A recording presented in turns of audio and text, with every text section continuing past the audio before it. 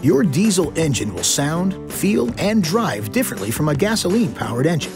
The Cummins Diesel engine in your new vehicle provides rugged durability and high torque for pulling heavy loads. The Cummins Diesel engine meets all EPA heavy-duty diesel engine emission standards. To achieve these emission standards, your vehicle is equipped with a state-of-the-art engine and exhaust system. These systems are seamlessly integrated into your vehicle and managed by the Cummins Powertrain Control Module, or PCM.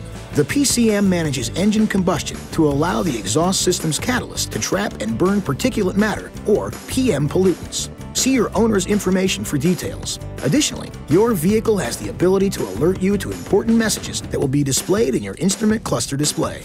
In cold weather, when engine temperatures fall below 66 degrees Fahrenheit or 19 degrees Celsius, the wait to start light will remain on, indicating the intake manifold heater system is active. If this is the case, starting the diesel engine in the vehicle is just a bit different than usual. If the wait to start light is on, pushing the engine start button with the driver's foot on the brake will move the ignition from off, or ACC, to run, but the engine will not immediately crank. This is normal operation. The wait to start message will be displayed in the instrument cluster while the manifold heater system preheats the engine. During this time, the instrument cluster will display a gauge, or bar, that will indicate the time period until engine start. When the engine wait to start light goes off, the engine will automatically crank.